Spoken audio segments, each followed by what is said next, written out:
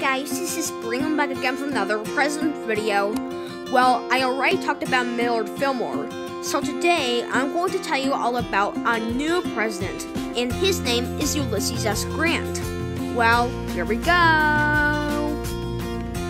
Ulysses S Grant was a general for the Union Army during the Civil War and later became the 18th president during the period of Reconstruction. Grant was born in a small village on April 27, 1822. His name was actually Hiram Ulysses Grant, even though hardly anyone remembers that.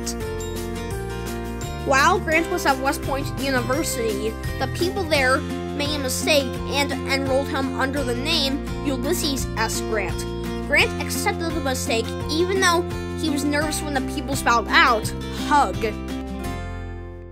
During that time, Grant became a powerful and respected leader.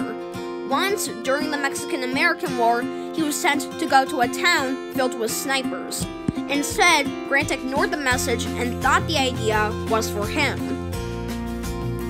When the Civil War broke out, Grant wanted to join the army and fight for his country. He served as a colonel, but he was able to help the Union Army in his later years.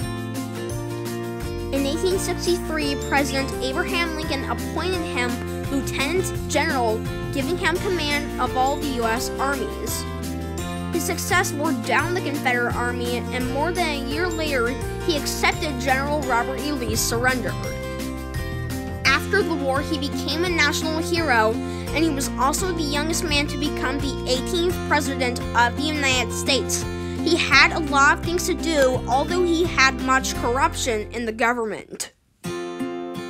He ran for 2 terms but did not seek a third and went back to the White House with relief. In his later years, he began writing articles about his war experiences. Grant died on July 23, 1885, and his burial site in New York City is a national landmark.